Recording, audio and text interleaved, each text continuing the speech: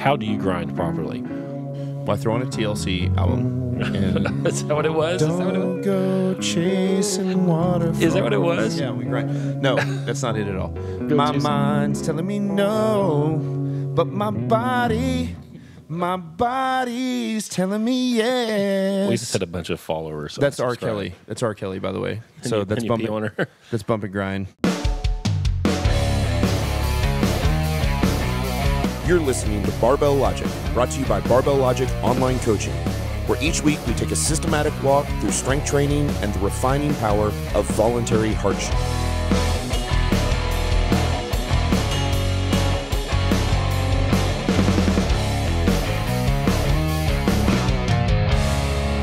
Howdy, y'all. Welcome back to Barbell Logic. This is your producer, Trent, again, and welcome to the second episode in this month's Rebroadcast series.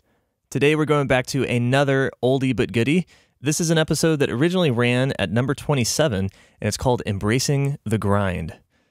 So if you haven't noticed a theme yet, we are going back to the basics of training, which, as I said in last week's episode, sometimes we can all be guilty about overcomplicating this stuff, and from time to time, lose touch with some of the fundamentals of training. And one of those fundamentals is simply effort.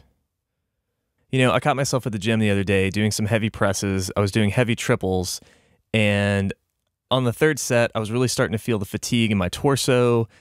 Everything was feeling crazy heavy, and I missed the third rep. I gave it a good hard fight, or so I thought, and I let it back down and put it back in the rack. Well, I figured I'd at least try to grind the thing for 3 or 4 seconds. Probably not a full 5, but at least a good 3 or 4 seconds. I go back and check my training video. Nope. I tried to power through the thing for maybe like 1 second before I let it right back down and put it back in the rack. Now, I'm not going to argue, and I don't think anyone else would argue here, that every rep needs to be a total bone-on-bone grinder. But watching that video made me realize that, man, you know, my sense of what effort feels like subjectively during the set has gotten miscalibrated a little bit. I've been doing a lot of volume work lately, haven't been hitting some real heavy PRs, especially my upper body work, in a while. And so now I know going forward into the next time I do a heavy set that I'm going to have to bear down and give those reps a little bit more effort and probably get somebody to yell at me in the process. That always seems to help. All right, well, that's enough blathering from me. Let's get to the episode. This is episode number 27, Embracing the Grind. Welcome to the Barbell Logic Podcast. I'm Scott Hambrick, and I got, of course, Matt Reynolds with us today. And we're going to talk about grinding here in a little bit. Yep.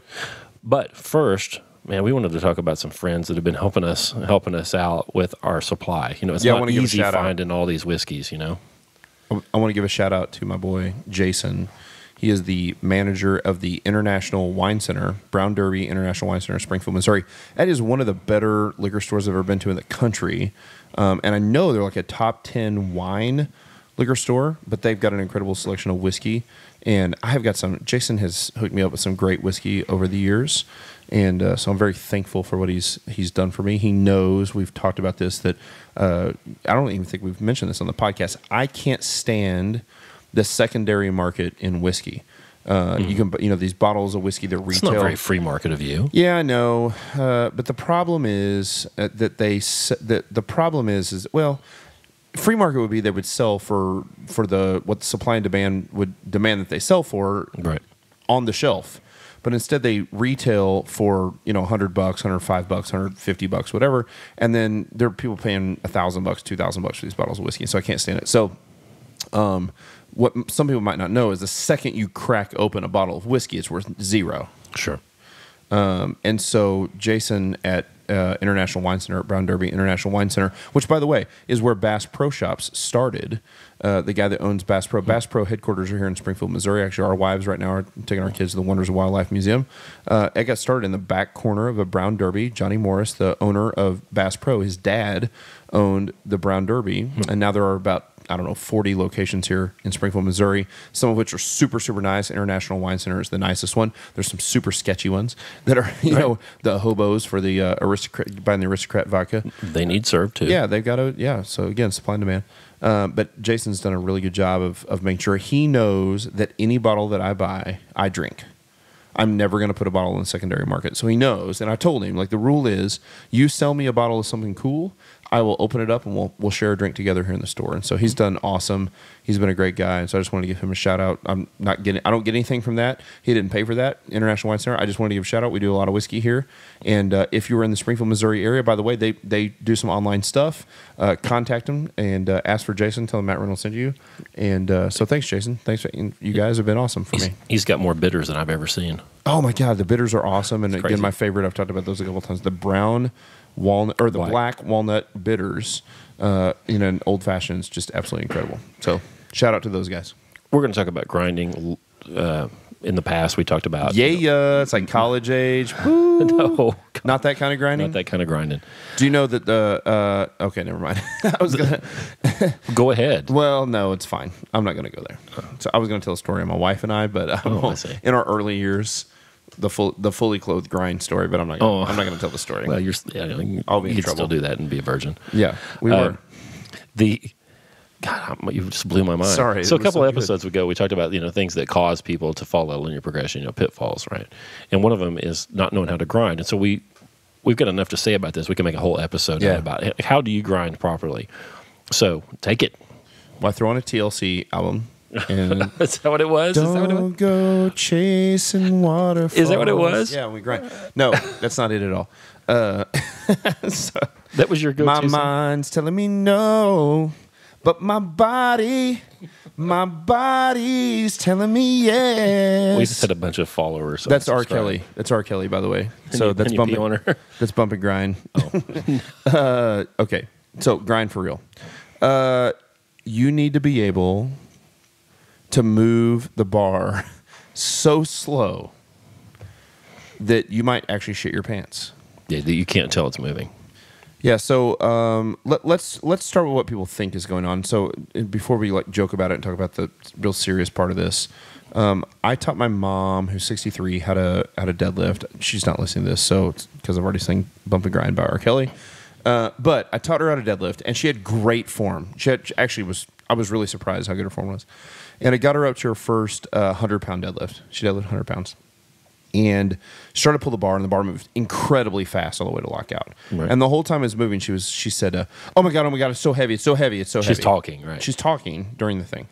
And then she set it back down, and she said, oh, son, that's so heavy, right? Indicator number one, if you can talk, it's not heavy. Yeah, right. And I said, so I stopped. And of course, I've had lots of out-of-town clients and clients over the years, same sort of thing. And I think here's the thing that we have to understand. 100 pounds for my mom, who was 63, is the heaviest thing maybe that she's ever picked up. And definitely it's the heaviest thing she's picked up in 4 decades. Yeah, if you're not doing what we do, you go get a friend with, Yeah, of course, 100 pounds. Right. The thing is the bar speed told me that it wasn't heavy. And when I say it's not heavy, I don't mean just not heavy to humanity in general. I mean it wasn't heavy to her. Right. Because it bar moved fast. That's not a grind. Right. So our brains are built with a governor, like an engine is, that says, if it starts to move slow, put it back down. Right. It's like an oh shit factor, right? But we have to learn how to overcome that. And when the bar moves insanely slow, we keep pulling, or we keep pushing, or we keep squatting, or whatever it is. And so we have to learn how to grind, because at the end of linear progression, everything is a grind. The first rep is usually a decent grind, and the second rep is a big grind, and the third and fourth and fifth are insane grinds, right? And we can't continue to make progress, and we can't get that refinement that we talk about every episode without learning how to do this. So if you have been coached by me, this is most easily learned on the deadlift, because the deadlift starts at the bottom. I tell my clients, I told every person who's ever been coached by me, I want 5 full seconds of grind before you put the bar down. So they start to deadlift, and I tell them, even if you're positive that you can't get the weight, I still have to have 5 full seconds of grind, because I need an appropriate stress to be able to recover from and then adapt to get stronger. And my body doesn't know. You have to benefit from that. You benefit from it. Of course you benefit from it, right? Like it's a huge deal. My body doesn't know if I hit the weight or not. The only thing that knows that I hit the weight or not is my brain, is my own psyche, is my own confidence factor. And so if I pull on 700 pounds, which is near my max, 725 is my max, and I pull in 700 pounds, and it stops at like mid-shin, tibial tuberosity, 2-3 inches below the knee, and I grind and shake, and the bar just won't move, and I grind on it for 2, 3, 4, 5. Okay, it's not going to go, and I set it down 6 seconds, right?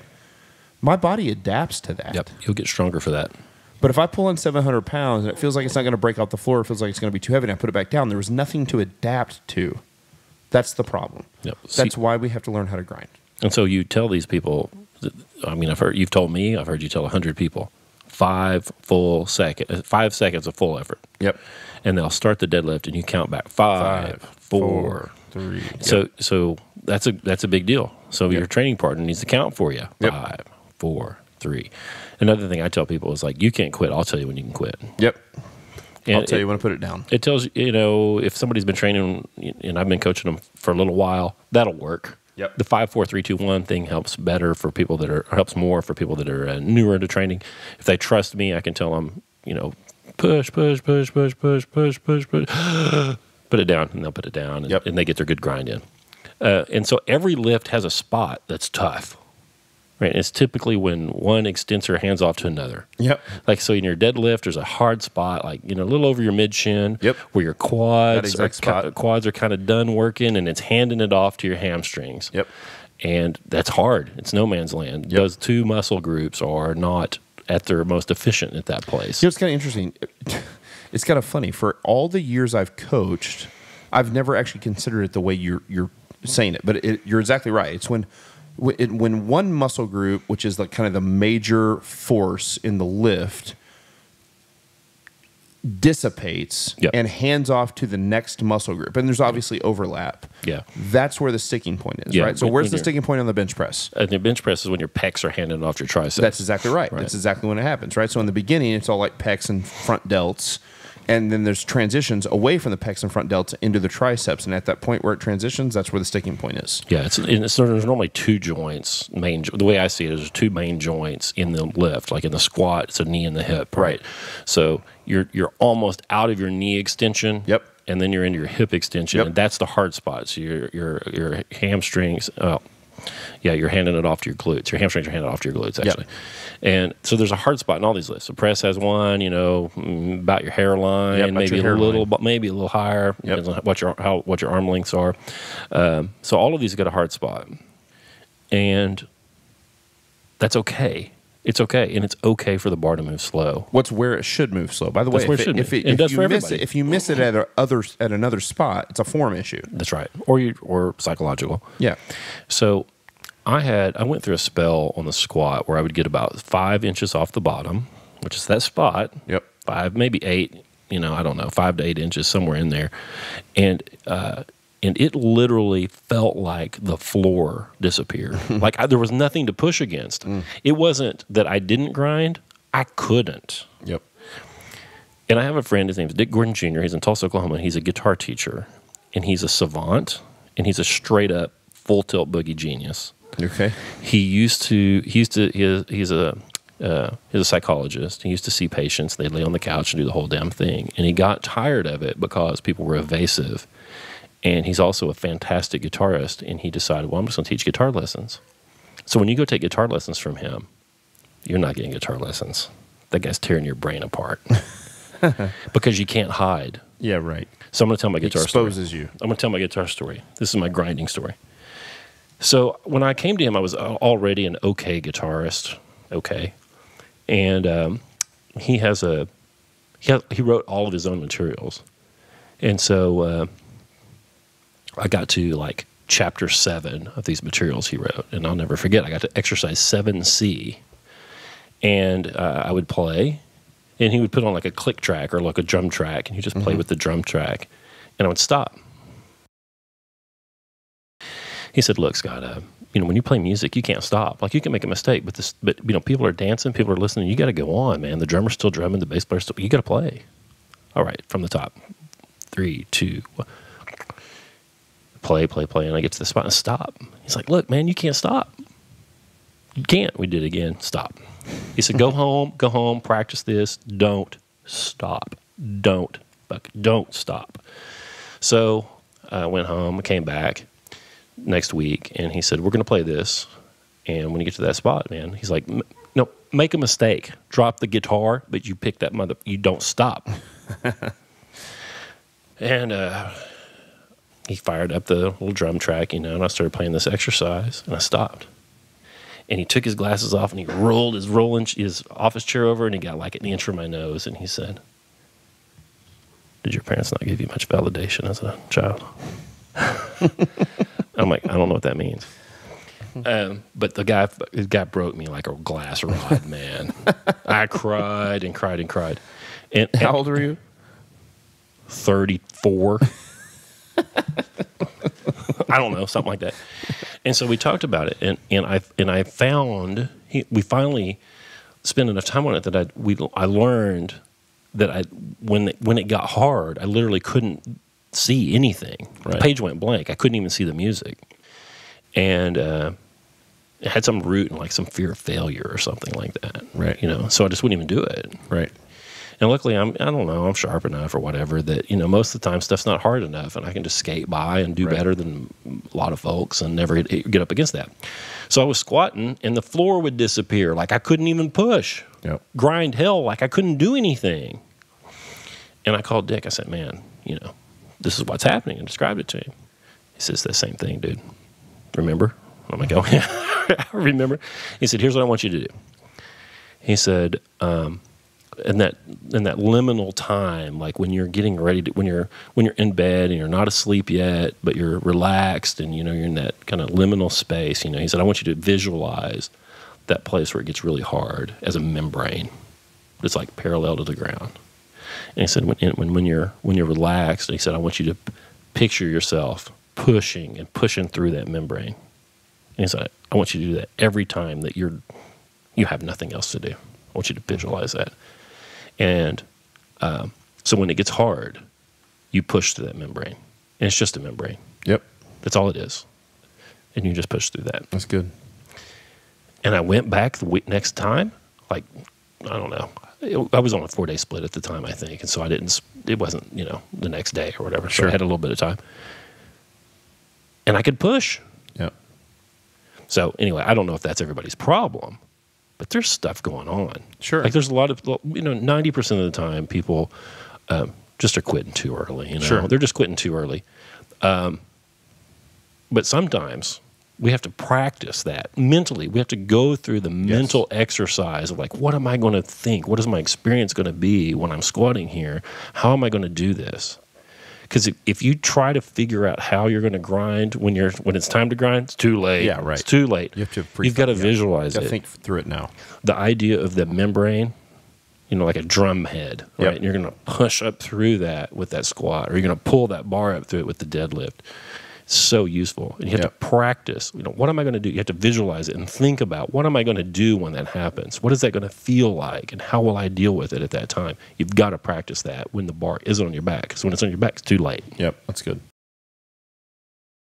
Yeah, it's weird because there's this. If you practice the other thing, which is failing, then you set the motor pattern to fail. Right. Which is what happens to a lot of people, right? So how often do we fail squats? How would you fail a squat? Not supposed to. I probably fail a squat once every 18 months. Oh. I do more than that, but yeah, but that's okay. Like once a year, once every 6 months, whatever. Maybe 8 months or something like that. I just like it's can't do it. Pretty rare. Like I probably fail a deadlift more often mentally, and it doesn't break the ground. If the deadlift comes off the ground, I usually finish it. I probably miss 2 deadlifts a year that come off the ground that I don't finish. I missed one not that long ago. Where was that? Was that the Strenuous Life thing? I think so. Okay? No, I pulled that. Let's see, I pulled that. It was the time before that. I don't remember. So we were in Tulsa. I pulled 655 and got it to mid shin and felt like I strained for 5 seconds and put it down. And when I watched the video, I strained for 1 second and put it down. This is the problem. That's why you have to have somebody counting. Right. 5, 4, 3. Right. They've got to go through that because you're you have no concept of time when you start to strain. So it's not okay to miss. You have to learn how to grind through the things, right? You got to learn how to grind through the stuff. Now, I miss more presses. Everybody's going to miss more presses than anything else because press is it's so much harder to keep over the middle of your foot. What's that one for you? Every 3 months? I mean, there are times, I mean, and not only that, but I program press starts a lot. And so a press start is essentially a program press miss. That's really what it is, right? So I program a press start, which is, say, 5% to 7% over your actual max after you're done with your main press work. So you take it out of the rack, it's really heavy, and you try to press it, and of course it grinds at your forehead level, and you grind and grind and grind and grind, and it comes back down, fails, and you rack it. And what's weird is usually like the third week, people actually press it and hit a PR. They accidentally hit like a 5% PR. Yep. And so I'll miss that sometimes because it's easier to kind of misgroove a press. A bench. Now, misgrooving something different, right? Like if that squat gets ahead of it, gets out over your toes or something, there ain't no grinding. Yeah, there's no grinding, although it's one of those deals where I rarely misgroove a squat to the point that I fail one. I rarely groove one. Correctly? Right. you misgroove all of them. Right. Or a press, you throw it out ahead of you, Yeah, right. That's it comes different. back down and then you hit it again. But yeah, the thing where you start to grind on it, you grind for 1 second, you decide you can't get it, let it come back down. You don't get to decide. Like your brain doesn't get to decide. Right. When you miss, your body has to decide when you miss. And what is amazing, one of the things we've actually learned from CrossFit, from guys like Rich Froning, is they realize that their brain is actually a limiting factor with this stuff. Right. It's not your body. Your body will go further. So make your body grind as long as it possibly can. Push through that membrane. Right. And if it misses, it's because your body actually missed, not because your brain allowed it to miss, not because you gave up on it. So that 5 seconds of grind becomes an enormous. It is something that it's probably, if we can point to a singular thing that is the thing that happens during this refining process that makes us better, like that's the thing. Right.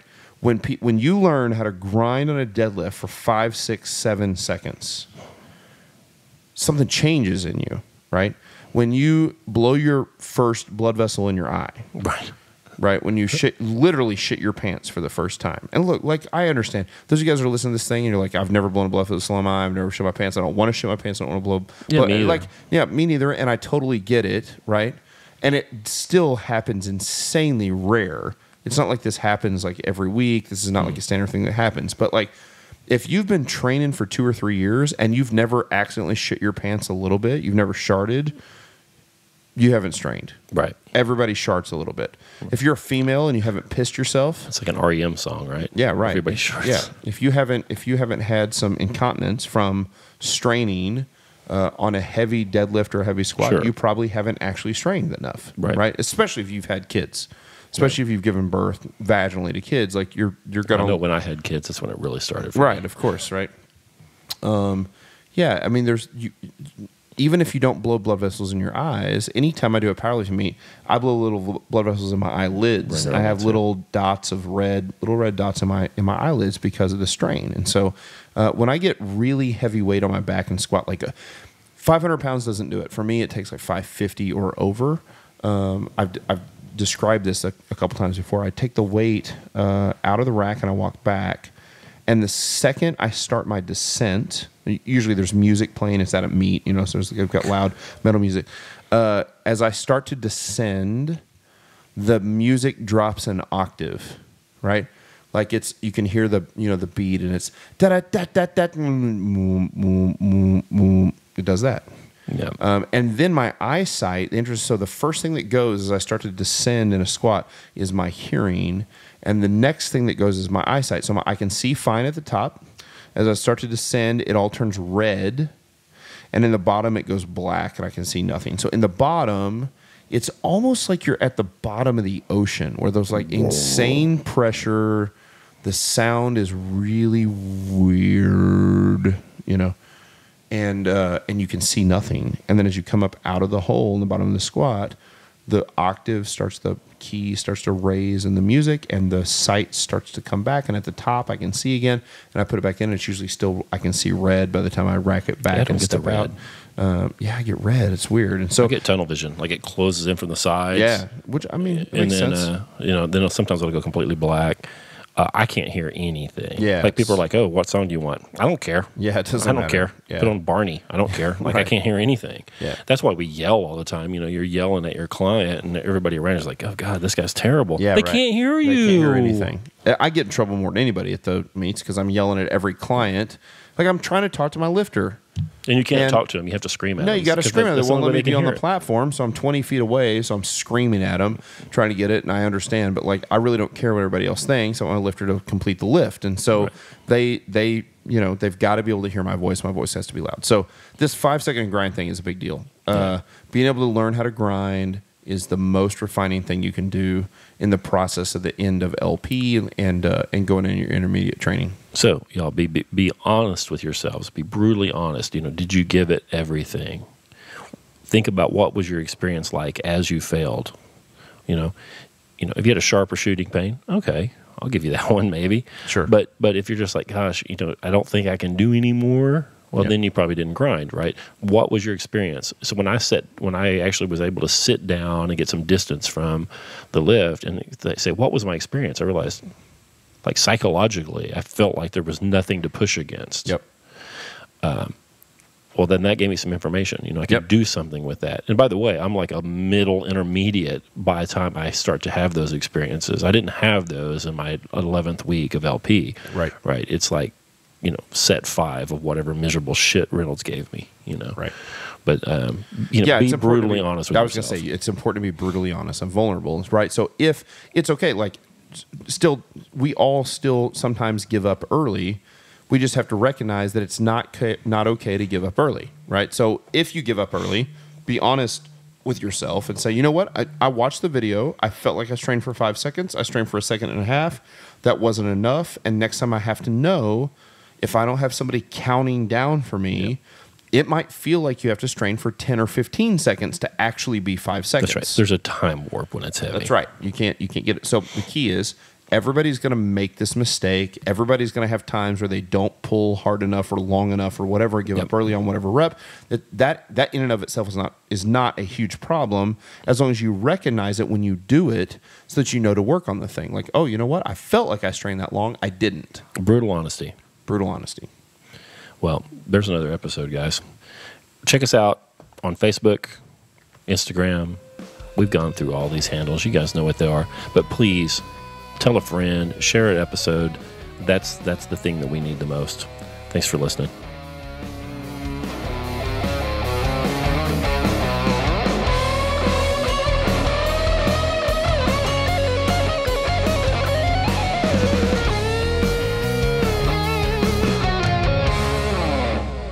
So we are drinking the finest whiskey we've had so far on this podcast. We're drinking arguably 25-year-old Talisker. You haven't tried it yet. 25-year-old Talisker Scotch. About a $800 bottle of Scotch. Still smells like Band-Aids.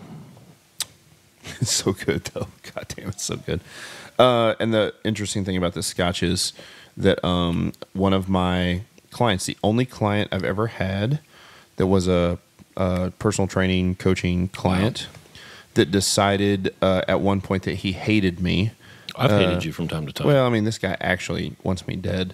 He bought that bottle for me for Christmas a few years ago, and so I drink it all the time because I can't stand the dude that bought it for me. So that has happened very it's much. Like making out with his girlfriend or something. Yeah, I mean, yeah, it's it'll make my blood boil to tell the story, so I'm not going to tell the story. But yeah, I trained a guy. The guy was good buddy of mine, and decided one day that he hated me, and so. I got a handful of people that hate me, and the interesting thing about the handful of people that hate me is that I'm the common denominator. Right. So I'm polarizing, and I'm good at making people hate me. But Talisker 25-year-old Scotch, what do you think? Mighty complex. Yeah, it's really good. It's so good. The sulfur in the peat really does smell, the iodine in the peat really does smell like Band-Aids did when I was a kid. Yeah. So when I smell this stuff, it smells like a Band-Aid box from the 70s. And then you taste it, and it's got, of course, it's got the sugar in there. And then on the end of this thing, it's just like camphor. My tongue is like somebody just rubbed like Vicks on it or something. Yeah, that's good. That's good. That's a very good. Very good description. It comes in a beautiful box, and it's all. The bottle is incredible. Wow. Did you see this bottle? Like, it's just awesome. So beautiful bottle. Comes in this. Get the wooden so stopper. It's padded. Yeah, wooden stopper. Awesome. That's what happens when you've got a. Thanks. This is $28. $700. $28. Well, I don't know. What do you for think? a pour of that? Oh yeah, based on what was in the bottle. Yeah, but if you go to that'd be $150 at a restaurant. That's good. Yeah, but I mean, you know the rule. It's all open, man. I know you're more generous. I share with everybody. Okay,